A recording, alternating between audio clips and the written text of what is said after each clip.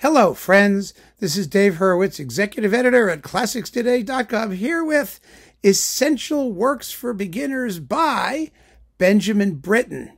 Now, Benjamin Britten was possibly, what am I going to say? The greatest this, the greatest that. Yeah, a very, very great composer. One of the greatest English composers of the 20th century. He was primarily a composer of operas and of works for the voice.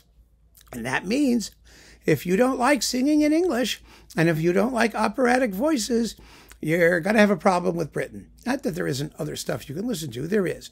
But if you really want to get into what he was about, you really have to enjoy opera and opera singing. And there's no way around that. So I'm saying that straight out.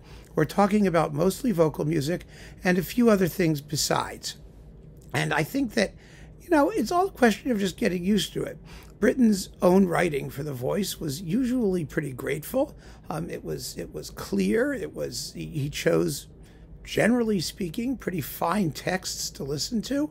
And so it's a pleasure to hear his music for the voice. And these 6 works here will give you a perfectly fine introduction to both his vocal and non-vocal music. So don't worry.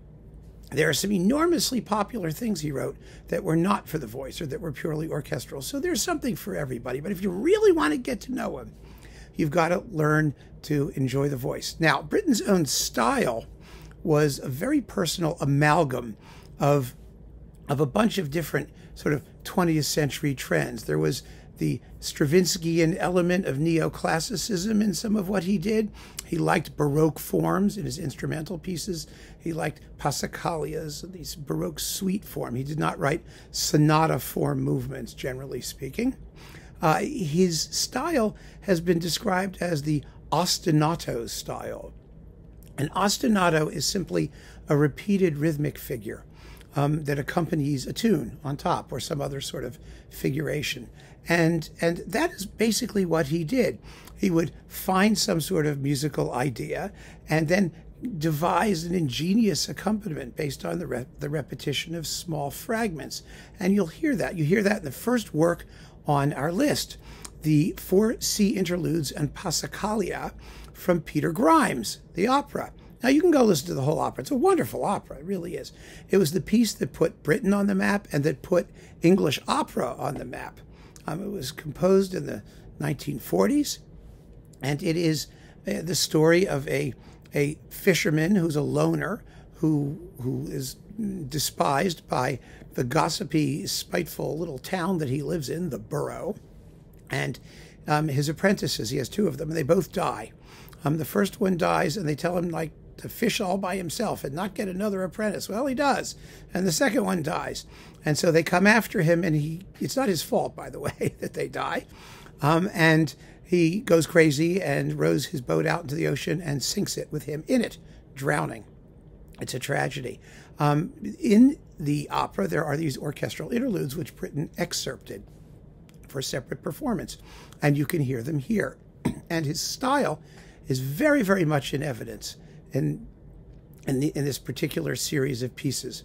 You've got Dawn, which alternates 2 patterns. You've got a long singing line in flutes and violins, like seagulls flapping around in the morning. And then you have the waves and the flutes and harps going, and then the swell of the ocean in the brass. And these things just alternate side by side. They get louder and louder and then quieter and quieter, and that's the first one. The second one is called Sunday Morning, and it's a classic case of the ostinato style because the horns are going bum, da, da, da, like Sunday morning church bells. And on top of that, you have a melodic idea, dum bum bum bum bum bum bum bum bum bum bum bum bum bum bum bum, and then there's a more lyrical tune in the middle, and then it comes back, and that's that. And then we have Moonlight. Moonlight is repetition of a very simple rhythmic figure over and over again, and with little bits of beams of light, moonbeams popping in the middle. It's very tranquil and quite beautiful. And then the Storm. And the Storm is, of course, the ostinato style at its most potent. You know, you've got the melody on top and the rhythm on the bottom, and it's just great. Then we have the Passacaglia, which is the big interlude in the second act, when the town is going after Peter Grimes, and we have the huge scene in his hut immediately afterwards, in which the second apprentice falls to his death from a cliff. Anyway, Passacaglia is a Baroque form where you have a repeated ostinato on the bass, da da da da dum bum bum. That just repeats over and over and over, orchestrated in different ways. It's almost like Ravel's Bolero when you think about it. And over that, various themes and climaxes and things occur. It's a very powerful and very, very beautiful piece. And the actual theme of the Passacaglia comes from the words, "And God have mercy upon them," which is in the previous scene. So it carries over. It's brilliant. It's absolutely brilliant. So these are perfectly lovely standalone pieces, and you can listen to the complete opera as well once you get to know them, or before you get to know them, and see what you think and give it a shot. But the next work is a complete opera. It's The Turn of the Screw. And I have no hesitation in saying that The Turn of the Screw is one of the shattering operatic masterpieces of the 20th century lyric stage, which is what you call the opera, the lyric stage, if you want to be snooty about it. But The Turn of the Screw is a ghost story, a fabulous ghost story by Henry James. And it's a novella, I think, originally. I don't know, I've read it several times. It's fun to read, too. If you don't know The Turn of the Screw by Henry James, go read it. Anyway, it was turned into a fabulous operatic libretto, in which a governess comes to a mysterious country house where there's 2 children and a housekeeper, and her job is to watch over them and teach them. She's a governess. She runs classes and all that. And she begins to discover that evil is afoot, because the previous valet, or valet, as they call him in English speak, was Peter Quint, and he did naughty things to the children, evidently. Exactly what happened, we never find out, but there's no question that the children are haunted. In the original story, you're not quite sure if the ghosts are real or they're figments of the governess's sexually repressed imagination or something like that, but in the opera, they are very real, the ghosts. They have scenes all to themselves, and they're just fabulous. And the cool thing about The Turn of the Screw is that the entire opera is structured as a theme in variations. That is the screw theme, each variation representing another turn of the screw theme. And the theme is a 12-note theme. It uses all the notes of the chromatic scale, but it's quite tonal. It's yum bum ba da da dum da. It's da da da da da da da da da da da da da da da da da, sort of like that. It goes like that. The first variation is yum bum bum ba da dum bum ba da dum bum ba da da dum bum bum. Oh, it's just so much fun. I can't even tell you. I can sing the whole thing for you, and thereby turn you off to Benjamin Britten for the rest of your life. It's an incredible piece. It's about 2 hours long in 2 acts, and you just sit there with the words and let it happen. It's composed for chamber orchestra, an orchestra of only 12 or 13 people. But those 12 or 13 people play a whole slew of instruments. I mean, you've got oboes and English horns and flutes and piccolos and the usual strings, and a vast assortment of percussion instruments and keyboard and things and harp, and oh my gosh, it's just marvelous. The evil ghosts are represented by the celesta. Very creepy, super duper creepy. Oh, it's just amazing. So if you really want to get into Benjamin Britten, then you have to hear The Turn of the Screw. Then we'll do an instrumental piece, his most famous one, The Young Person's Guide to the Orchestra. This was originally written as a film documentary. It's a film score with narration explaining what the instruments of the orchestra are, but it's also a set of variations on a wonderful theme by Henry Purcell, from the music to Abdelazar, or The Moor's Revenge, theatrical music by Purcell. And these variations are all written for separate instruments, and having disassembled the orchestra section by section by section, Britten proceeds to reassemble it in the form of a fugue at the end, which is on a totally different subject. It goes like that. And every instrument enters in the order that they entered in the variations. And when we get down to the percussion, the Purcell theme comes in the brass to surmount everything and bring the piece to its glorious conclusion. 16 minutes of pure fun, and it has a didactic purpose, which Britten fulfills absolutely brilliantly. But you got to listen to it without the narration. Most performances are straight, but be careful. Take a look. Make sure if you're buying a CD. Then we have song cycles. Britten wrote a number of song cycles for his partner, Peter Pears, the famous English tenor. Most of them were written for him. Some were written for others as well. These include the Serenade for tenor, horn, and strings, Les Illuminations, after somewhat erotic poetry by Rimbaud. They're in French. And the Nocturne, which is quite lovely. And all of these have, fascinating solos for various instruments along with the voice. And I've chosen the Serenade for tenor, horn, and strings. It's his most famous work. It has a brilliant part, obviously, for solo horn.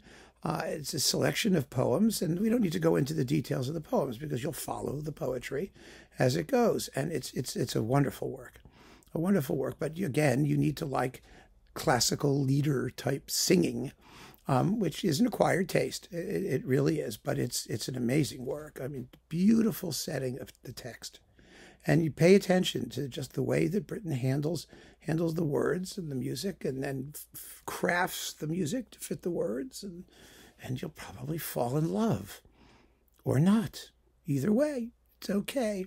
And then we have choral music. I mean, Britten wrote tons and tons of choral music, and some of it quite populist in style, because he was always interested in getting people to participate in communal music making, communal singing. One of his most famous examples of that is Noise Flood, which is just deliciously fun. It tells the story, of course, of the flood. His most famous choral work, his most popular one, is A Ceremony of Carols, one of the most well-known Christmas pieces written by a contemporary composer.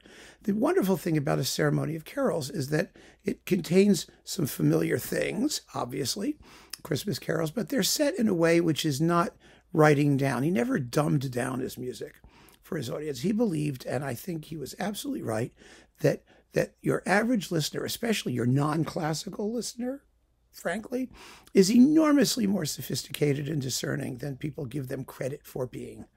And so his music is of that kind. It's of a very high standard, even when its intent is to be popular and easy to listen to. And A Ceremony of Carols accomplishes just that.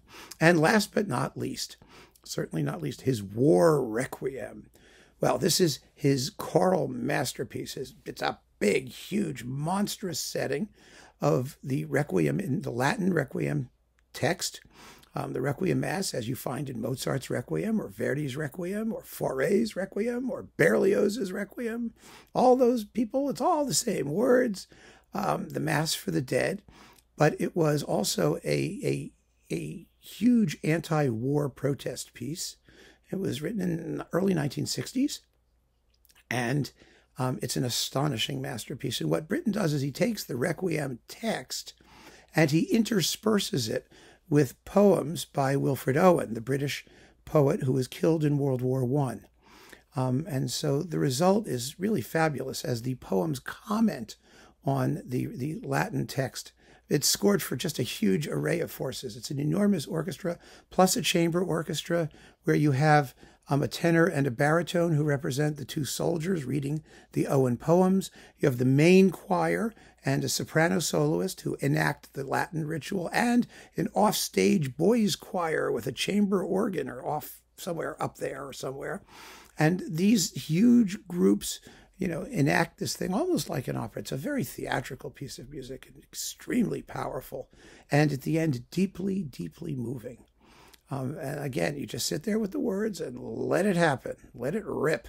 And it's one of the most devastating and powerful pieces of 20th century music.